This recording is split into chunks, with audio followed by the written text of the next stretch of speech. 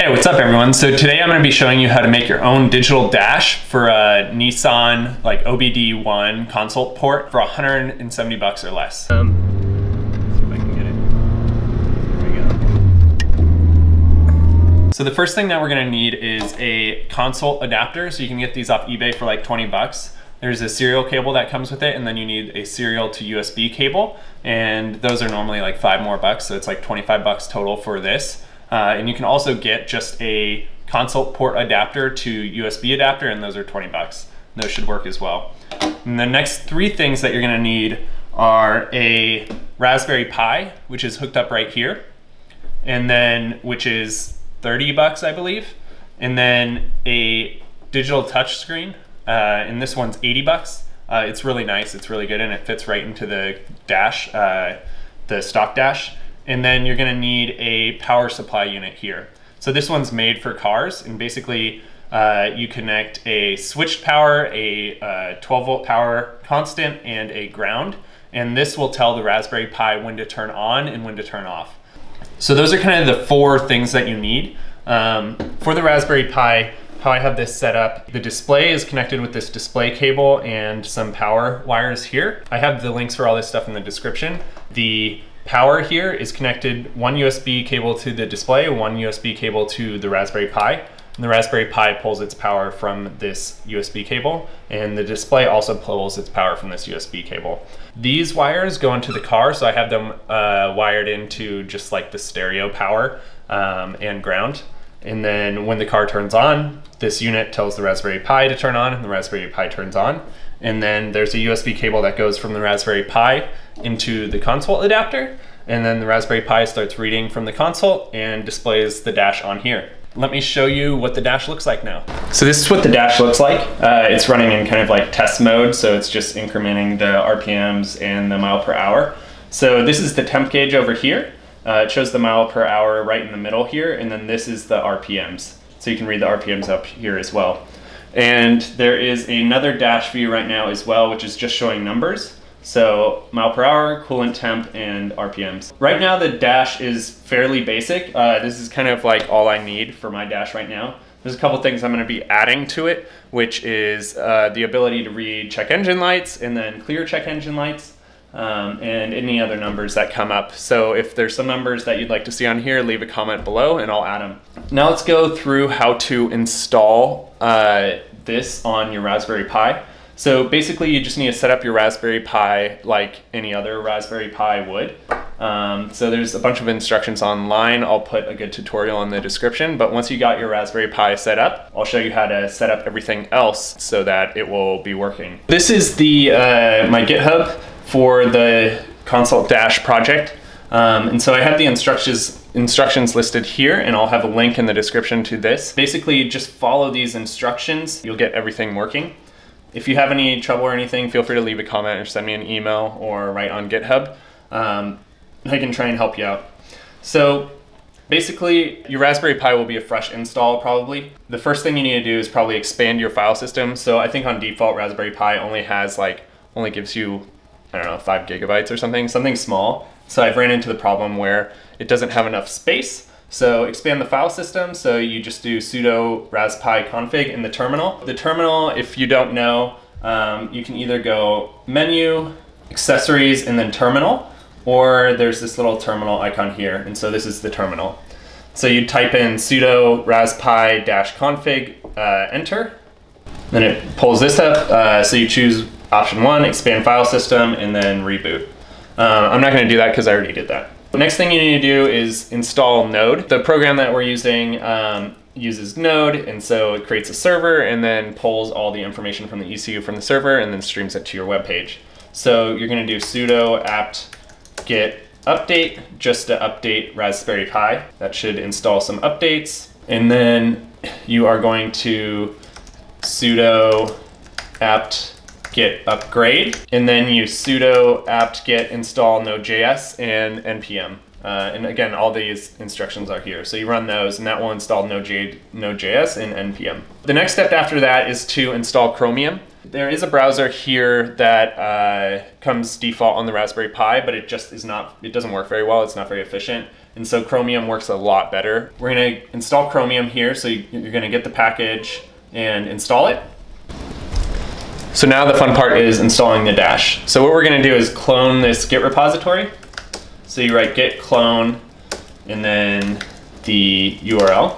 So what that's gonna do is download this repo onto your Raspberry Pi. Alrighty, so we've downloaded the repo. So now we need to go into the folder, which is just cd console dash. cd is change directory. And now we need to npm install. So this will install a bunch of stuff that we need to run the actual server and run the app. Alrighty, so everything's installed now. So what we can do is, just to test it out, do npm run dev.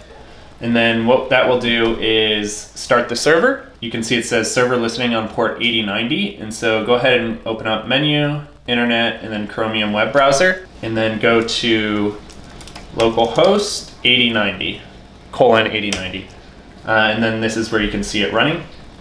And you can do F11 for full screen. Now you can see this is the development or the test screen. And so you can see everything kind of working. So let's close that with Control W and set up the next stuff. So the next couple things are to make it, one, turn on automatically when the car turns on with that little power supply thing.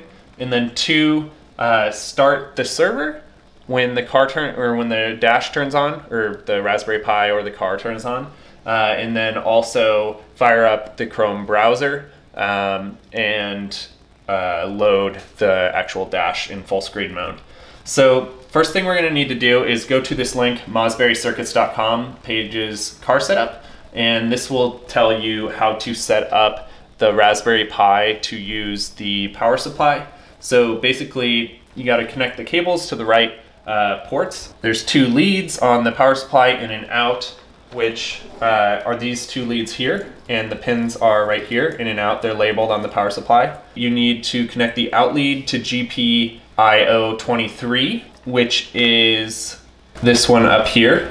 White goes to out, and you need to do the in lead to GPIO 24. So I have blue as in, which goes to this one here, and then white as out, which goes to this one here. And they have a little diagram here as well. Then what you need to do is, on the actual Raspberry Pi, you need to install the script. Control C to stop the server here. And then we'll do wget and then this URL, http files mausberrycircuitcarsetup.sh. Once you do that, you'll do sudo bash carsetup.sh, and that will install everything that you need for the power supply to turn the Raspberry Pi on. And then you sudo reboot. Once you do that, the power supply will work and turn on the Raspberry Pi when the car turns on and turn it off when the car turns off.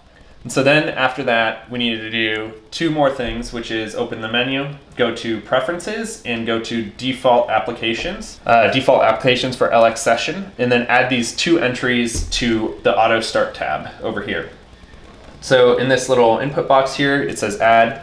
We need to do at home pi console dash start script .sh. And so this is a little start script that I set up to make the node server start and everything work when the car turns on and the Raspberry Pi turns on. And then after that, we need to add one more for the Chrome browser to start up. And so you'll do at Chromium browser dash kiosk dash dash incognito and then file redirect page. So all these commands are in the GitHub. And then once you do that, you should be able to restart the Raspberry Pi and hook everything up in your car. Now we'll go to the car and show you how I've hooked everything up. Alrighty, so here we are in the car now. So the first thing we're gonna need to do is hook up the console port adapter here. So with that, this is a S14, and it's all the way down here by the fuse box. Here we are down here at the fuse box. And where this port is can vary from car to car, but basically this is the port right here.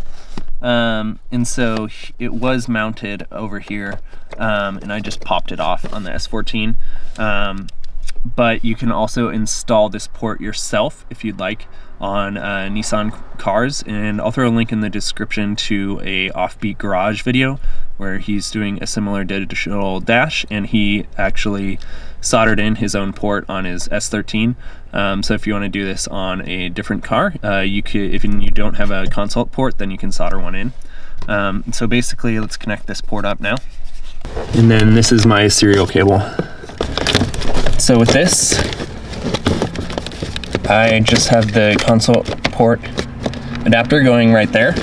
And then I put my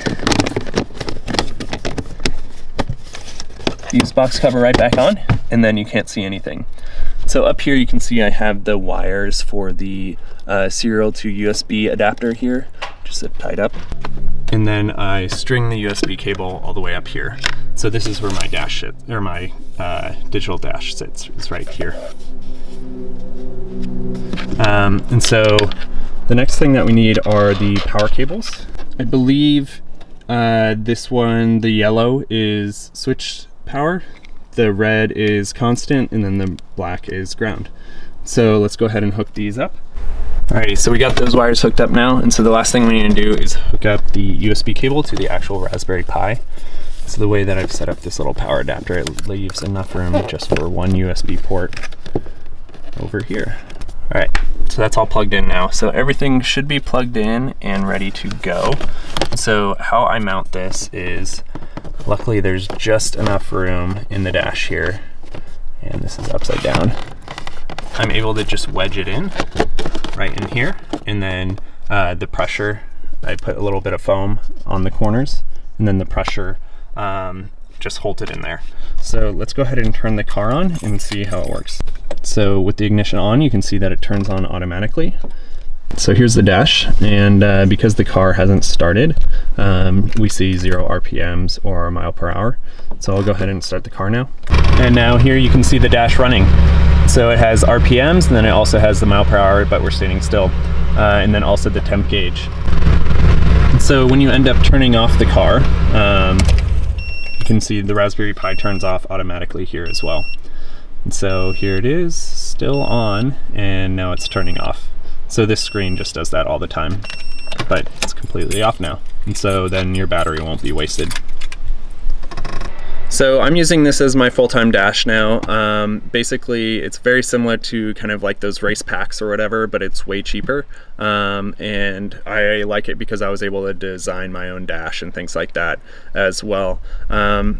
Again, kind of one of the downfalls is the boot up time takes a while. It doesn't seem to bother me just because by the time I start driving, it's on and working. So that's cool. And then I can throw in like some neat features or whatever that I want. Like when the RPMs get above 6,500, the RPM little like meter turns red so that I know I'm approaching the limit and things like that. So if you have any feature requests or anything, let me know in the comments. And if you end up doing this yourself too, let me know. And that's about it. So thanks for watching. Bye.